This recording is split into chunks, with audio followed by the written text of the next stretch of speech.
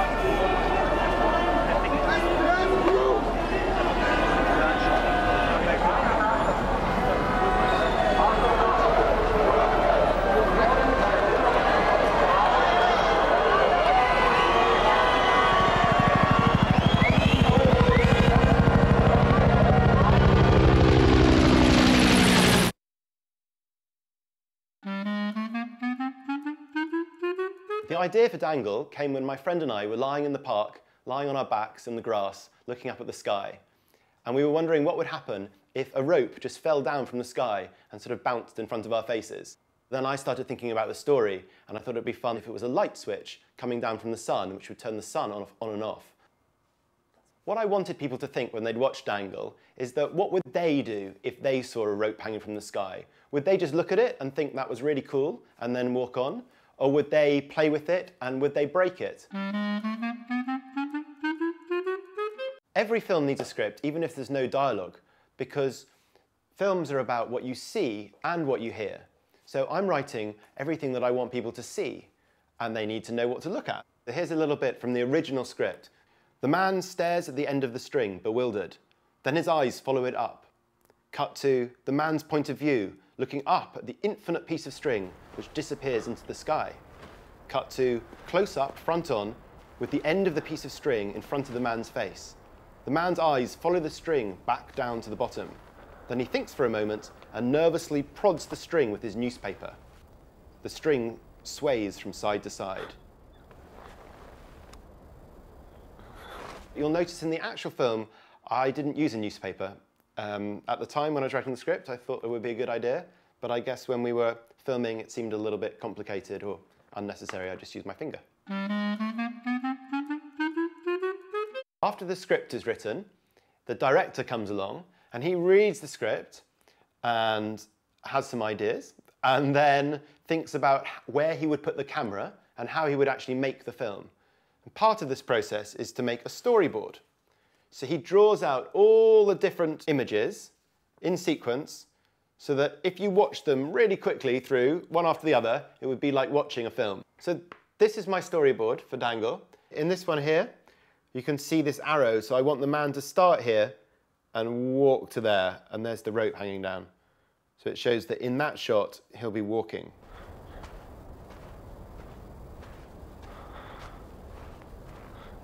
This shot here is the same as this image here, looking up at the man, up his nose, and the rope goes up into the sky. The man in the film is a nice guy, I think, and he's just out for a walk on his own. He'd be quite happy to have a normal walk and nothing strange happen and go home afterwards, have a cup of tea. But when this rope happens, he's just inquisitive. He wants to know what it is, and so he goes and has a play. He doesn't mean it to break or want to do something nasty, but I think he doesn't think things through enough. So he thinks he's having a really good time, but he doesn't think about what everyone else is thinking in the rest of the world as the sun is going on and off. He's just happy giggling with himself. So I think he's a nice guy, but a little bit selfish. It's important that this film is set in the countryside on top of a hill, so that the man is on his own. If it was set, if the rope had come down in the middle of a city, for example, then there'd be lots of people around all pointing at it and fighting over who should touch it. And I didn't want that. I wanted one person on his own.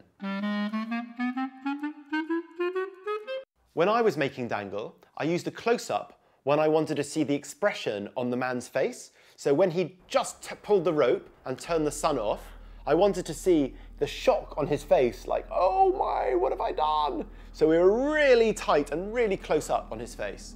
Then I was thinking of when to use a mid-shot. So when he's having a good time turning the light on and off, I used lots of mid-shots because you could see his whole body. You could see all the silly positions he was getting himself in as he turned the light on and off.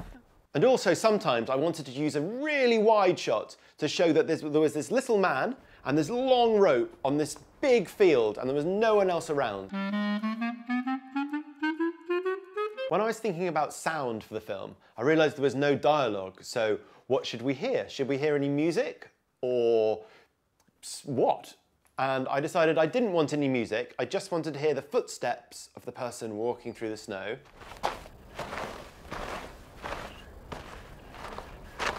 And then his breaths and gasps of astonishment, so that you really felt you were with him.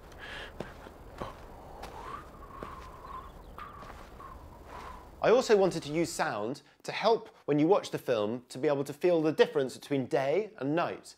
So in the day bits, there's bird song and it's all quite light, the sound, there's lots going on. And at night, it's completely quiet, apart from like an icy wind that's kind of blowing like so therefore you can feel how bad it is that the world is in complete darkness for eternity.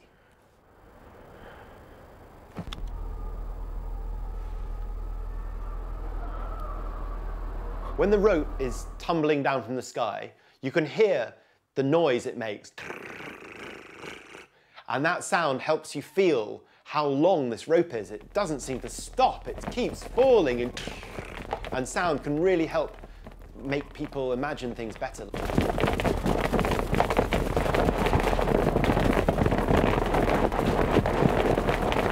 And then right at the end, when the camera isn't moving at all and he's run off, you can hear the sounds in the city down below as everyone's trying to work out what's going on and why it's all suddenly dark.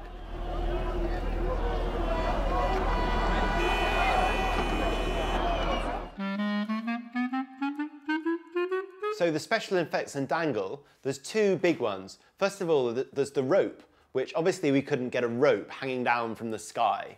So we had to hang it from a crane, and then in the computer, they rubbed the crane out and they drew the rope up into the sky. So it looks like the rope goes into the sky. The other special effect we used in Dangle is to turn the sun on and off. If you watch really closely, it suddenly goes to night and then to day again. So that was just a button on the computer that made it look like night, but actually it was day. So sometimes special effects really help you understand the story and make the story work. In this, if we hadn't had special effects, this would be a crane holding a rope in a field, and it would always be daytime. So it wouldn't be a very good story. When people watch Dangle, I wanted them to laugh at the idea of having a light switch hanging from the sky. And then I wanted them to be a bit cross with the guy for breaking the rope and plunging the world into darkness. And I wanted them to think that maybe next time when they go and look at nature, they should just be a bit more respectful of it.